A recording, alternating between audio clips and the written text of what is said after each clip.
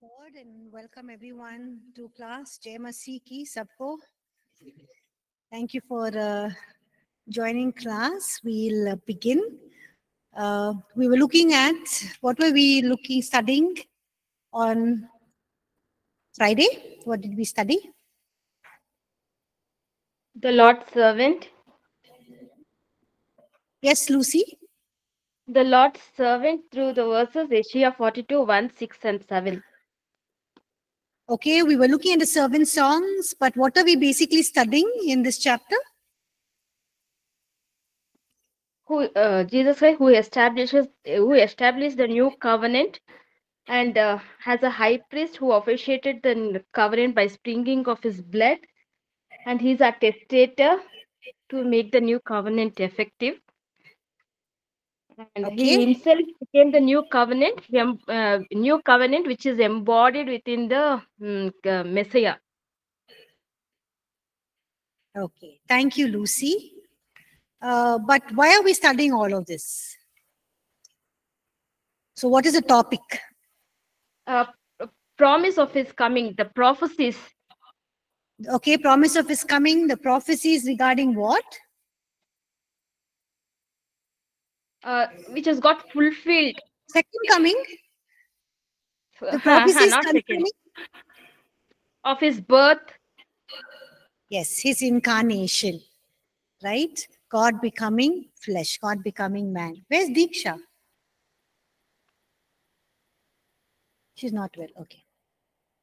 Okay, so we'll continue. We began looking at, we were looking at studying some of the prophecies, okay? And we looked at Isaiah chapter 42 verses 1, 6 and 7. And we said this is one of the servant songs. This is the 9th prophecy that we were looking regarding the prophecies concerning the incarnation of Jesus Christ. Okay.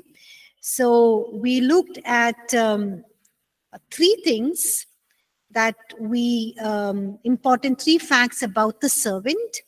What is the first important fact? What we learned from Isaiah 42. What is the first thing we learned about the servant? He establishes the covenant. He himself was given as a covenant, okay, to the people. And what is the second? What's the second thing about the servant? Testator, okay, that is the part of the first one. He himself is the covenant, so he's also the testator. What's the second thing that we looked at? He was to open blind eyes, bring prisoners out, and those who sit in darkness out of the prison house. Yes, thank you. So he's a servant who would open the blind eyes, set the captives free. Those in bondage, he would release them from bondage. And we saw the New Testament scripture passages we talk about the fulfillment of this in Jesus Christ. Okay, and then we also studied about Isaiah chapter 9 verses 1 and 2 about Naphtali and Zebulun, and we looked at how the promise was fulfilled by Jesus through these tribes, Naphtali and Zebulun. Okay, and what is the third important fact about the servant? He'll be a light to the Gentiles. He'll bring forth justice to the Gentiles. Okay, which means we're saying that Jesus's ministry was not just to the Jews. It was not just for the Jewish people, but his ministry was also to the Gentiles. Now, why are we, why is this being elaborated or mentioned in scripture? That Jesus' ministry is not just for the Jews, but also to the Gentiles. Why is it mentioned? Why is emphasis given?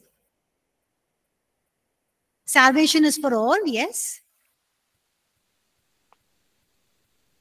Jews thought the Messiah was only for them, right? They thought they are the people with the laws, the covenants, the prophets, the the Messiah is going to come from them. They are the chosen race, the chosen people. They have all the covenants, the laws, the prophets, the forefathers.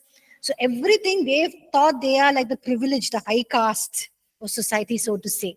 Okay, and they look down upon the Gentiles. But salvation is for Jews and Gentiles. There's no Jew nor Gentile, slave nor free, male nor female. All are one in Christ Jesus. Amen.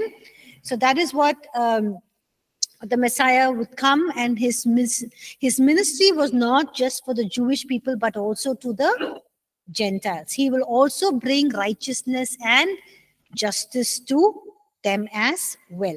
Okay, so this whole task of bringing justice and righteousness to the Gentiles, was it fully completed in Jesus? Fulfilled the ministry? The ministry to the Gentiles is fully completed, to the Jews and Gentiles is fully completed by Jesus? Ongoing, sister. Yes, it's ongoing still, Lucy. Thank you. Because it is not finished. It was, the task was completed in terms of the sacrifice was made, but God looks to us. We as the body of Christ, we as the church, we are here to bring forth justice to the Gentiles and be a light to the Gentiles. So Christ is fulfilling his task in and through us, his body, which is the church. Okay, and we see this even in the early church. We see that in the apostles, in the early church, they also did their ministry to the Gentiles. And we look at Paul mentioning this in various places. Acts chapter 13 verses 46 to 48 is one of the places where Paul and Barnabas, they say that you people had the word of God, but you rejected it. Okay, and so now we turn to the Gentiles. Okay, and God has commanded us, I have set you as a light to the Gentiles, and you should be for salvation to the ends of the earth. And so what happens when the Gentiles heard this? Verse 48. What happened to the Gentiles? Look at Acts chapter 13, verse 48. What happens to them when they heard? Yes, they were very happy and they glorified God. Why? Because they were also included in the plan of salvation. They're also part of the eternal life, and many of them believed. Okay, so that was the last bit of the portion that we had left incomplete in the last class, when we were looking at the prophecy in Isaiah chapter 46, 42 verses 1, 6 and 7. So any questions regarding the prophecies concerning the incarnation of Jesus Christ? There are many more, but we looked at some important ones. Any questions, any queries, anything that you did not understand, you want me to explain before we move on to the next chapter, chapter 5?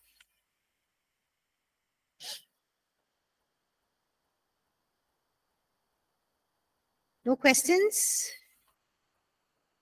No clarifications? Anything you want me to explain again? Okay. We'll move on to chapter 5, where we'll try to understand the incarnation. What is incarnation? What is incarnation? God Taking on human form. Taking on human form, God becoming human, God becoming flesh. Okay, so we'll look at, our focus will be not on the historical aspect in terms of how Jesus lived, where he went, what he did, and all of those things, but rather on the spiritual implications. Okay, what are spiritual truths implications that we will gain? So we look at we'll gain a few insights of the how of incarnation, how God became human. Okay, how did humanity and divinity exist in perfect unity in the person of Jesus Christ? How was he fully God? How was he fully man at the same time? How was he 100% God? How was he 100% man at the same time? Okay, so we'll look and gain a biblical perspective of his incarnation. Okay. And we'll also look at what happened when the eternal God, when deity became human, or deity took on humanity. Okay. Again, we look at the spiritual implications of this and not the historical aspect, how he walked on the earth, how we lived, what he did. Okay. So we'll begin by looking at the biblical perspective of his incarnation.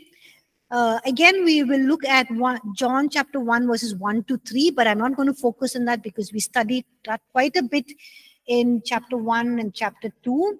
We look at verse 14. So can somebody please read John chapter 1 verse 14, please? And the Word became flesh and dwelt among us, and we beheld his glory, the glory as of the only begotten of the Father, full of grace and truth. Yes. So we see that the Word became flesh, the Word became God. The Word was God. The Word was with God in the beginning, and God became man. Okay. The Word became flesh and dwelt amongst us, and we beheld his glory, the glory as of the only begotten of the Father, full of grace and truth. Okay. So why do you think Jesus became or took on humanity? Why did God become man, or why did divinity become humanity? Why did God become man? Why did he take on the human nature? Why?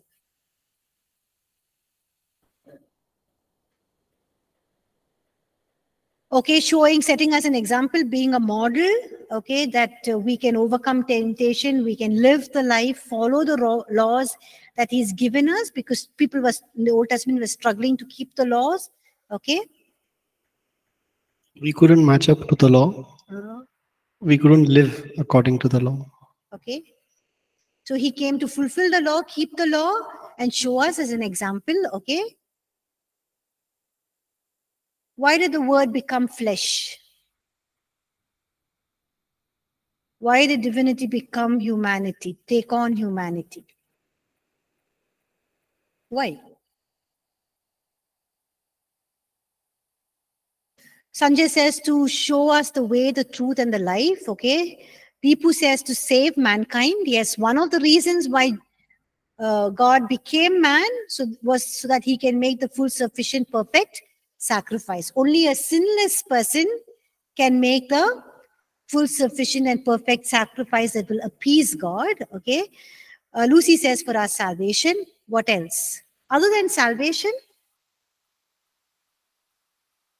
To manifest who God is, to show us who God is, okay? What's the meaning of manifest? Showing who he is, showing his works. Manifest means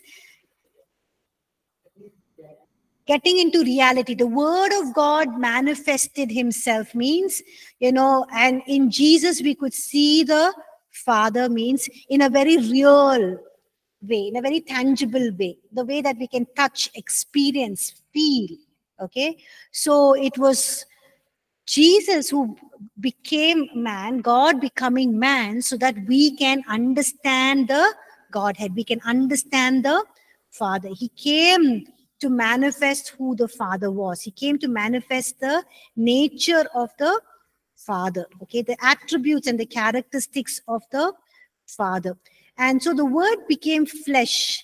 When we talk about Word becoming flesh, what do we mean? What do we mean by flesh?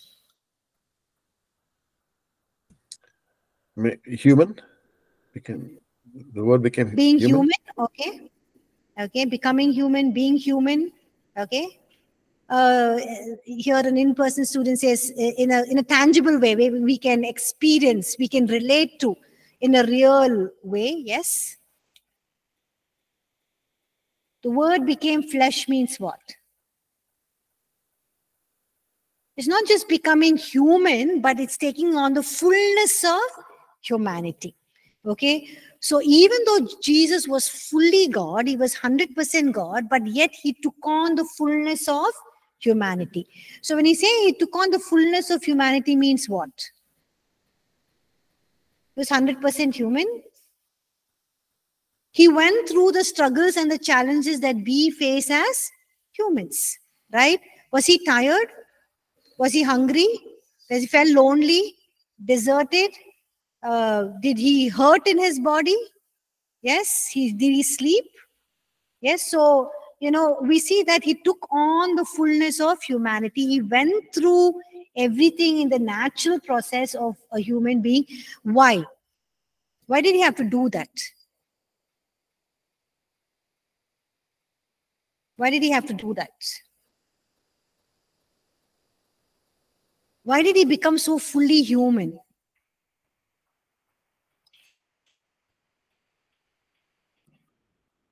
Why did the eternal Logos take on the fullness of humanity?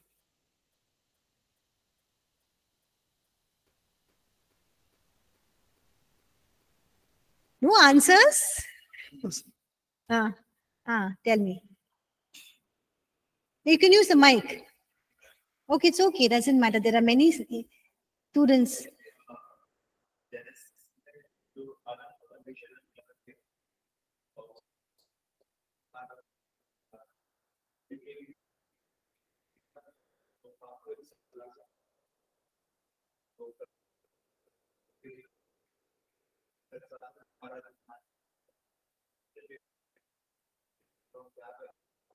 Okay, so here an in-person student, he was speaking in Hindi, so he didn't want to use the mic.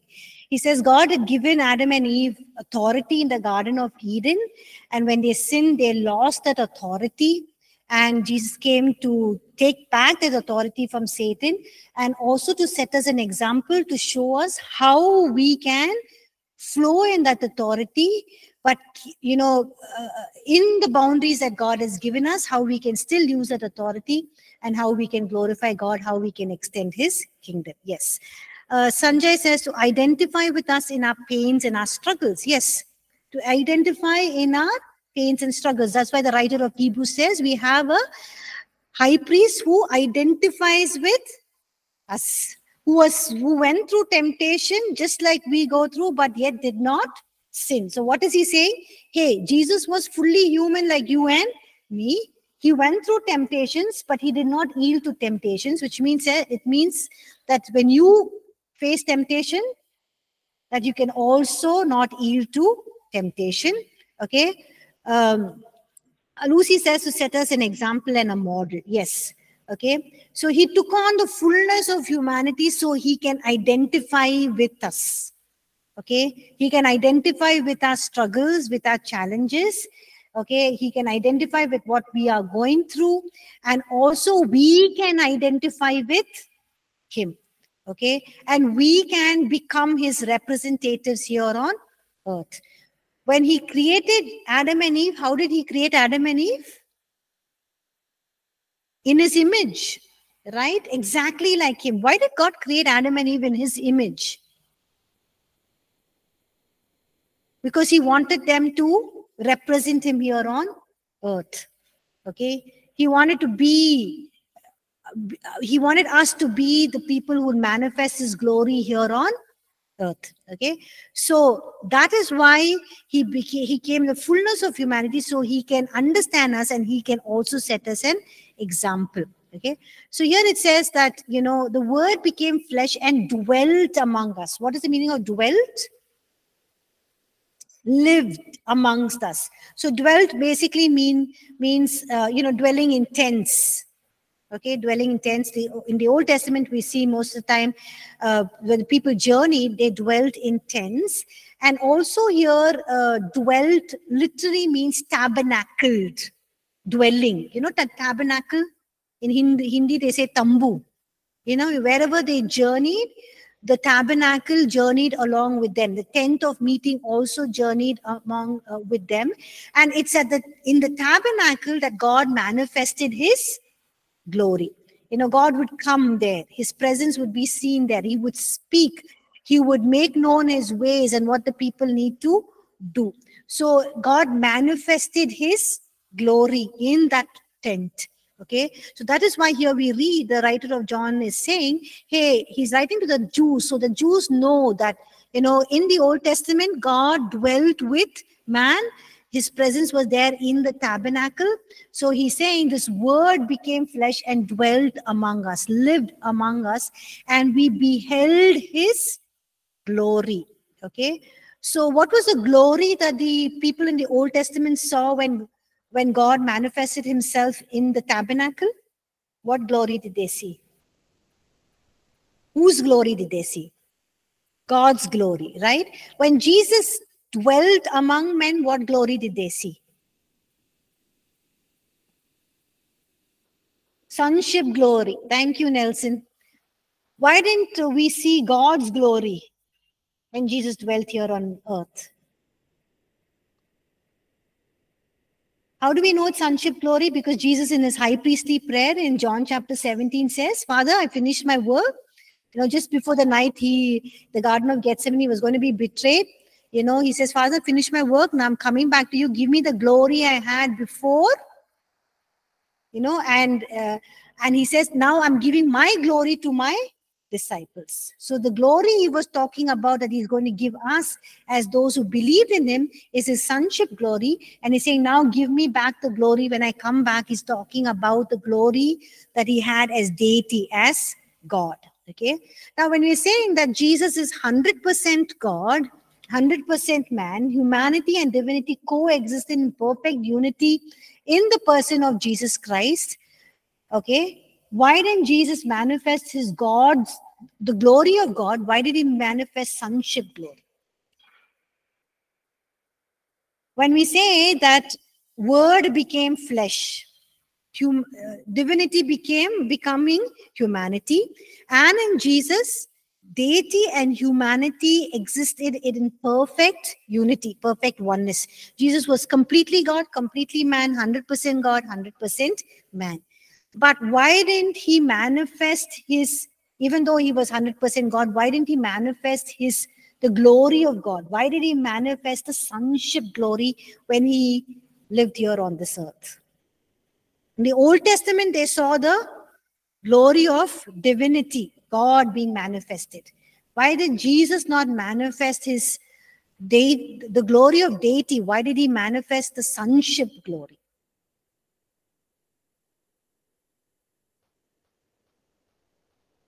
Are you able to understand my question? Yes, did you ever think about it? If you look at John chapter 17, it talks about, the glory of Jesus, and did not have he had the sonship glory. If you look at John chapter 17,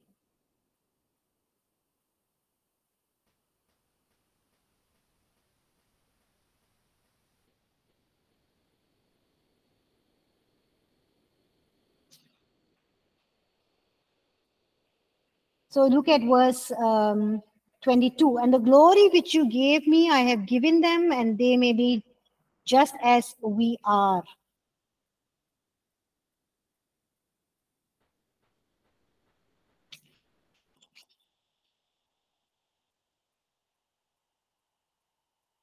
Where does he say, God, give me back the glory that I had?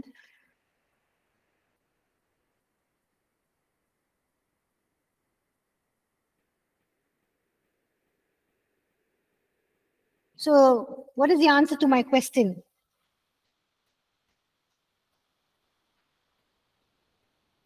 Look at verse 4 and 5. I have glorified you. Look at verse 4 and 5. I have glorified you on the earth. I have finished the work which you have given to me. And now, O Father, glorify me together with yourself, with the glory which I had with you before the world was. And then in verse 22, he says, and the glory which you gave me, I've given them, that they may be one just as we are one.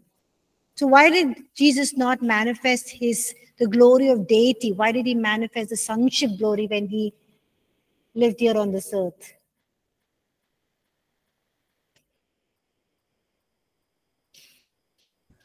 Because he had taken the form of human. So he had given up his the powers that God had, like being omnipresent and omniscient. So, and he always referred on earth to the Father. He prayed to the Father, and that's what he taught us to do as well. I think, I don't know, I'm on the right track. Yeah, he did not choose to exercise his power of being omnipotent, his attributes of being, sorry, not power, attributes of being omnipotent, omniscient, omnipresent. He refrained from using it, even though he was fully God. Yeah, okay. It's there in verse 24. Father, I desire that they also, whom you gave me, may be with me where I am, that they may behold my glory which you have given me. So on that ground, it's like the glory that the Son has received.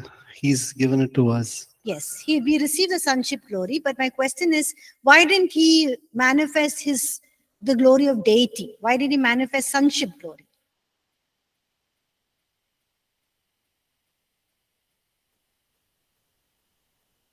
First Timothy, yes.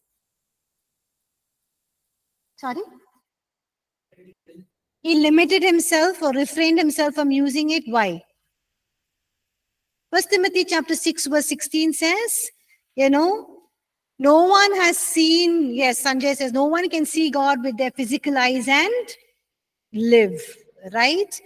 God lives in unapproachable light, who no man has seen or can ever see.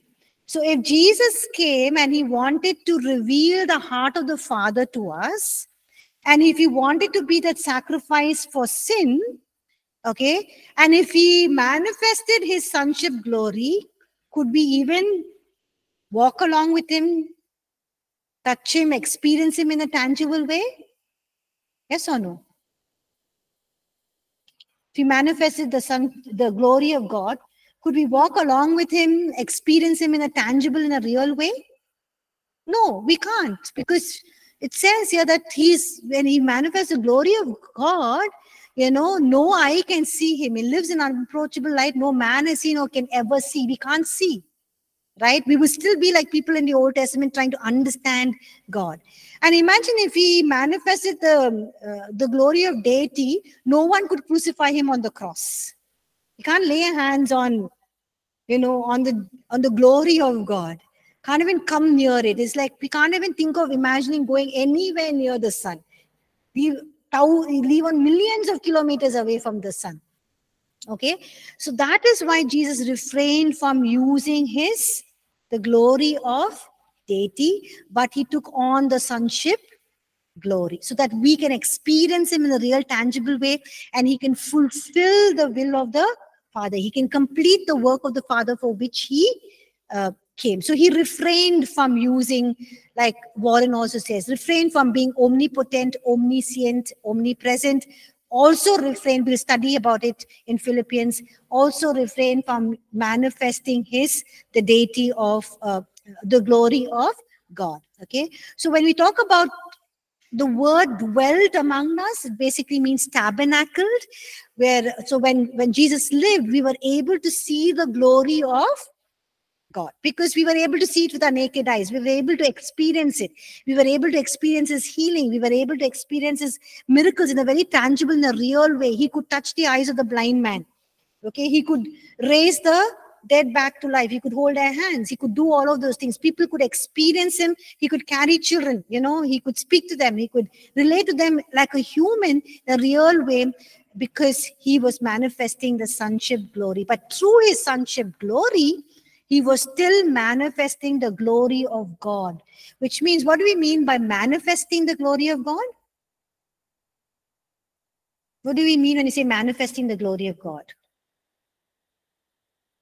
Is to put into action. Put into action. When we talk about, we are called to manifest the glory of God, or Jesus manifested the glory of God. It basically means manifesting who God is and what he does. Okay, please don't forget this. Two things. Manifesting the glory of God means who God is, his nature, his attributes, and what he does, the miracles, signs, things that he works out in our lives. So how is the glory of God manifested in our lives? through who God is. And that's the work of the fruit of the Spirit. The fruit of the Spirit is very evident in our lives. It basically manifests the nature of God. And what God does is manifested through the gifts of the Spirit. Okay. And Jesus desires that we manifest his glory, just like when he created Adam and Eve. And that's why he says in John chapter 17, verse 22, God, Father, I'm giving them the glory which you have given me, that they may be one just as we are one, and we can also manifest and continue his work here on earth. All of you with me? Yes, all of you able to understand what's going above your heads? Some of you are just looking at me very puzzled. What about the online students? All of you understanding? Yes, no? Okay. So we see that in the Old Testament, God lived and moved with his people. So wherever the people moved, they move from place to place. Daniel, can you please mute your mic? Daniel, can you please mute your mic, Daniel? Yeah, thank you. Okay. So we see that wherever the Israelites moved, the tabernacle also moved with them. Okay. And we see that God dwelling among his people, moving with his people, providing for his people. And he manifested his glory, manifested who he is and what he can do. He did, got water from the rock. He provided manna. He, gave them light during the night time, shielded them from the sun during the day. So we see they experienced God in a real way. So also in incarnation, we see God coming and dwelling with mankind. Okay, God living with mankind, and we beheld his glory. We could see the glory of God, which was manifested in Jesus. So the glory that Jesus manifested when he lived here on the earth is the sonship glory. Okay, that is what we read in John chapter 1 verse 14. And we beheld his glory, the glory of the one and only begotten of the Father, full of grace and truth. So what was the glory that Jesus manifested when he lived here on the earth? He manifested his sonship glory. Okay. Now, the Greek word for glory is doxa. Okay, it basically means honor, reputation, or esteeming a person. Okay, so the word doxa in the New Testament, when you read glory, it means doxa in Greek, and it basically means honor, splendor, and majesty. So when Jesus came, he manifested the splendor, the power, the glory, the majesty of God. And when we manifest the glory of God, we're also doing the same. Okay, and his glory was characterized by grace and truth. Okay, his glory was manifested by grace and truth. Okay, that's why we see that Jesus says, I am the way, the truth, and the life. And we see grace, compassion, and mercy that he shows forth. So when we're trying to understand, hey, how can this, how can Jesus be fully God and yet be fully man? How can he be 100% God and how can he be 100% man the same time? Okay. We can know this because, Jesus, who being the eternal word or the eternal God, he submitted himself to certain limitations. Okay. He limited himself to certain things. He submitted himself to certain limitations which he did not want. He refrained from using it so that he can fulfill the will of the Father even as he's come here on the earth. And for us, it's not very easy to understand, right? We can't understand how can divinity and humanity exist in perfect unity in the person of Jesus Christ. How can he be fully God, fully man? We cannot completely understand. We completely cannot define it. Okay.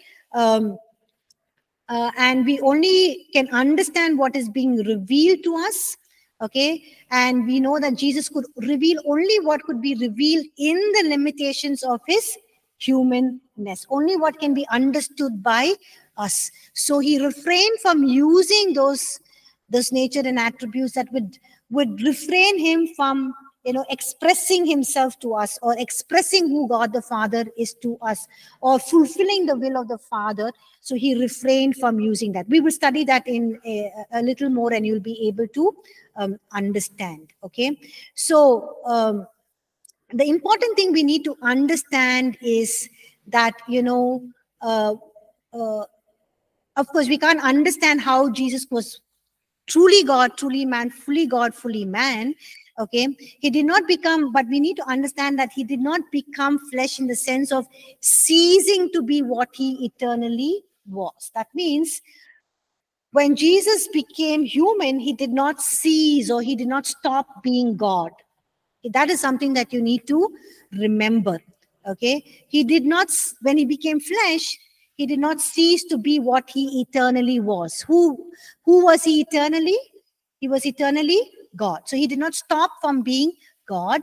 Rather, the eternal God took on the fullness of humanity, which means in his body, in his soul, in his spirit, he was fully human, and he was also fully God, but he limited himself to the manifestations of the divinity. Limited himself to the manifestation of the divinity means he did not manifest the glory of God.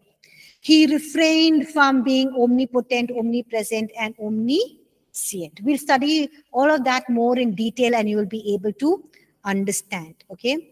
Now let us look at Hebrews chapter 1, verses 1 to 3. Can somebody read that, please? Before we read Hebrews chapter 1, verses 1 to 3, anyone has any questions, any doubts? All of you are able to understand? Yes, no? Okay. Can someone please read Hebrews chapter 1, verses 1 to 3, please? God, who at various times and in various ways spoke in time past to the fathers by the prophets, has in these last days spoken to us by his Son, whom he has appointed heir of all things, through whom also he made the worlds, who being the brightness of his glory and the express image of his person, and upholding all things by the word of his power, when he had by himself purged our sins, sat down at the right hand of the majesty on high. Amen. So here we see that God has spoken to us through his Son. Okay. So everything that the Father wanted to reveal to us is revealed through the Son. The word incarnate is basically God himself speaking to man. God himself speaking to us. Okay. So we look at two other facts about incarnation, or regarding incarnation in this passage that we read, or this verses that we read. First thing we look at is Jesus is the brightness of God's glory. The second thing, he is the express image of God's person. Okay. If you look at the first one, Jesus is the brightness of God's glory. If you look at this in the Amplified Bible, it says, or he's the express image of his person. If you look at the Amplified Bible, it says he's a perfect imprint and the very image of God's nature. That means exactly how God is, his nature, where he looks, the perfect imprint is seen in Jesus. Okay. The Jerusalem Bible says he's the perfect copy of his nature. Okay. The New International Version says he's the exact representation of his being. Okay.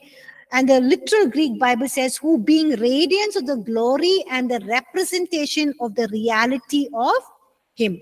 Which means we're saying, hey, Jesus was fully man, but he was also fully God. Okay. And we see in Jesus the very image of God's nature. We see the perfect copy of his nature. We see the exact representation of his being. Okay. So let's look at what it means that Jesus is the brightness of God's glory. Okay. God's glory is basically manifesting who God is and what he does, his nature, his attributes, and his works. Okay. So all this is expressed in was expressed in Jesus. When Jesus lived here on this earth, people were able to see and experience the nature of God and what God does. Okay. So it says here that Jesus is the brightness, which means, what does it mean? Jesus, the brightness of God's glory? Which means the nature and the attributes, the character of God is seen outshining in Jesus. When you look at some people, they stand out compared to the rest of us, right?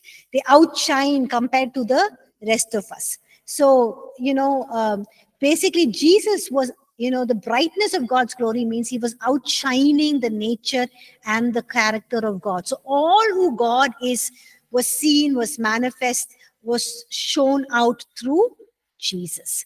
What do we mean when we say that Jesus is the express image of God's person? It basically means he's a perfect copy.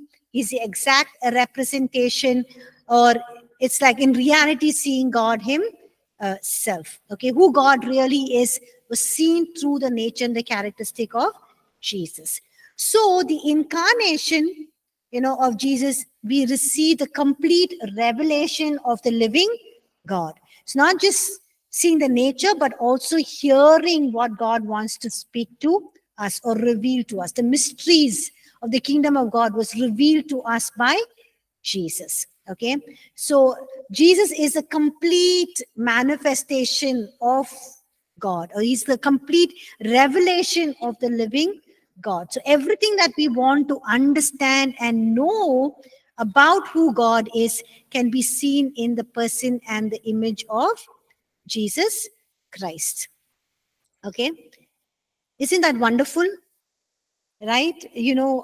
Just imagine this God who lives in unapproachable light, who is so glorious, so magnificent, so great, so awesome, so powerful, would just want to limit himself to come and live amongst us, to reveal who God is, to reveal the heart of God, to reveal the nature of God, to reveal the attributes of God. It kind of blows our mind to just think, God can think of me, a insignificant person like me, a small speck in this huge world, that, he thought about us. He thought about us weak humans, fallen humans, frail humans, who do not want to obey him, who do not want to continue loving him, who choose the things of this world.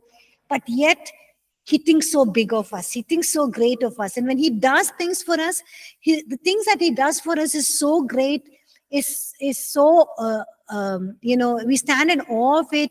It just blows our mind to think that, we are just so small.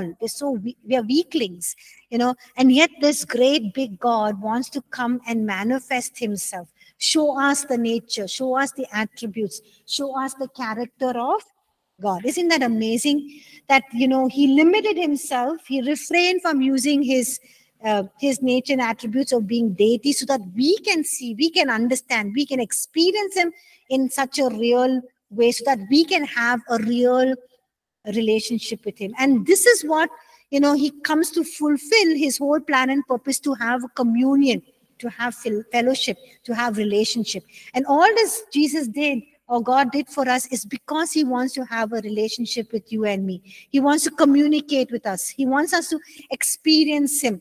And not only that, it also says in Ephesians that the fullness of the deity is being given to each one of us. The fullness of Godhead is being given to each one of us. That means he wants us to experience him in the fullest sense. So don't restrict yourself from experiencing who God is in the fullest sense, because he wants to reveal all of him to us. So be greedy, be hungry, be desirous for more of him. Say, God, I want to experience more of you, who you are, your nature, your love, your power, God. I want to just experience that. Even when you are reading the New Testament, you can read familiar passages of scripture, but look at it with a different perspective from now, saying, hey, here is this God, who laid aside his, refrained from using his glory of deity, took on the sonship glory, so that I can know him. So say, God, even as I'm reading this familiar script passage, in the Gospels. I've read it thousands of times or hundreds of times. I've listened to it. But you came to manifest yourself. You came to manifest your nature and reveal your mysteries to us. So reveal your truths to me even as I'm reading the scripture. And, when we do that, he's going to really breathe on his word, and his word is going to come so alive. And so we can just experience his manifest presence in such a powerful and such a real way. Can we do that? At least for all that he's done, looking at his word and just experiencing him and desiring him more in the way that he has come to reveal himself to us. Okay. So we see that in Colossians 1, chapter 1, verse 15, it says, Jesus is the image of the invisible God. Okay. Isn't it wonderful that we can't see God, but yet so wonderful to know that same God has come to reveal himself to us. And 2 Corinthians chapter 4, verse 4 says that, Christ, who is the image of God, which means he's not the avatar of God. He's not somebody who just taking on a form of something, like when we act in skits and all, you can act like a king, you can act like a beggar, you can act like Jesus, you don't become Jesus, right? You just act. You can act like a Samaritan woman, but you don't become the Samaritan woman. But when Jesus, and it says here, Jesus is the image of the invisible God, it does not mean that he took on, an avatar. It means he's the exact representation. He's the exact revelation. Okay, so in the incarnation, the invisible God becomes visible. Okay. Any questions so far? Any questions? We'll study Philippians chapter 2, verses 6 to 8, and you'll understand, incarnation in a much more deeper way. Any questions? Just one more minute. Are you able to understand? Yes? Can you see the bigger picture of the incarnation than just Jesus coming down to die for your sins? And receive all of that and live out that and experience him in the fullest sense. Okay. If there are no questions, we'll end class. Yes. Can you please take the mic, Nelson, so that others can listen to your question? In John chapter 1, verse 14, the word is used as begotten. So actually, I want to know about more actually. Begotten means, yes, it's a good question. So the word begotten basically means that, one of a kind. Okay. Jesus is one of a kind. It's from the Greek word. Forget what the Greek word is, but it just basically means it's one of a kind. So when he says that he's the only begotten Son of God, means his origins is from God. He's the only one who was from the Father. Okay, he does not say here that he's only begotten of Mary and Joseph. That means we can say he's the only son of Mary and Joseph. He was not begotten of humanity, but he was begotten of God. He is only one of the kind, which means begotten means one of the kind. So he has his origins from heaven, not from humanity. He was not born to earthly human parents. He was conceived by the power of the Holy Spirit, but he was not begotten of Mary and Joseph. He was begotten of God, which means he's God's son. His origins are from there. Did that help?